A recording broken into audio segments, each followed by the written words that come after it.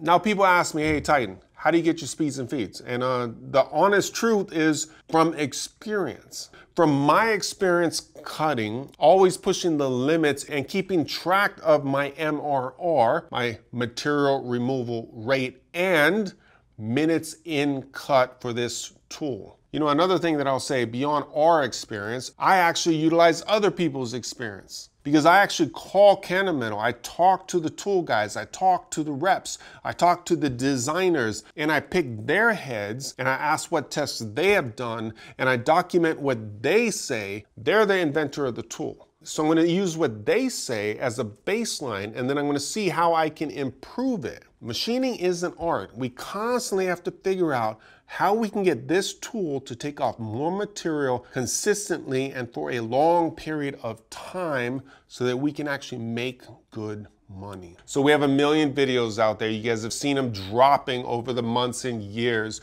where we're basically taking tools, going full depth, small radial, and we're going at incredible speeds and feeds. We're showing tools like this guy, the Harvey 3, with a long flute dropping down in titanium, 4 times diameter, 8% step over, killing it at 400 to 550 surface foot, which is unheard of in titanium, but it's because of the style, it's because of the approach. All right, we have other videos where we're in Hastelloy and Monel, not just 400, but K500 also. We're in A286, we're in Inconel, and we're throwing out crazy speeds and feeds. Back in the day, people would look at me and they'd be like, oh, Titan's roughing aluminum at 800 inches per minute. He's gonna break the machine, he's gonna break the spindle, he's gonna break the tool. But guess what?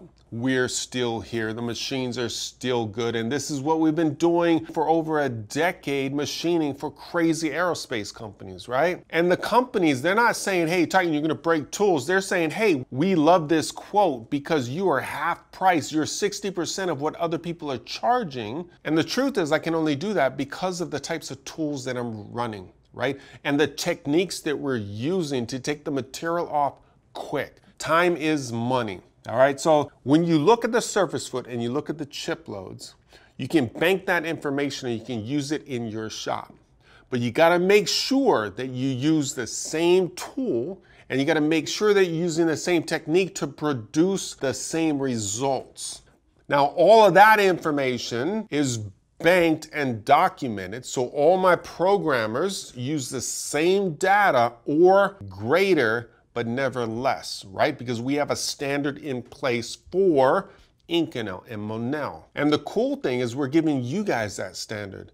Every time you watch these videos where we're cutting materials, look at the surface foot, look at the chip load, look at the depth of cut, look at the material, look at all of it and bank that information so you can grab it when doing quotes for crazy aerospace companies and you can win that bid so you can actually bring that money in, make payroll, put food on your table, and that is what manufacturing is about, all right? So keep watching the videos. You guys have a great day. I'm out.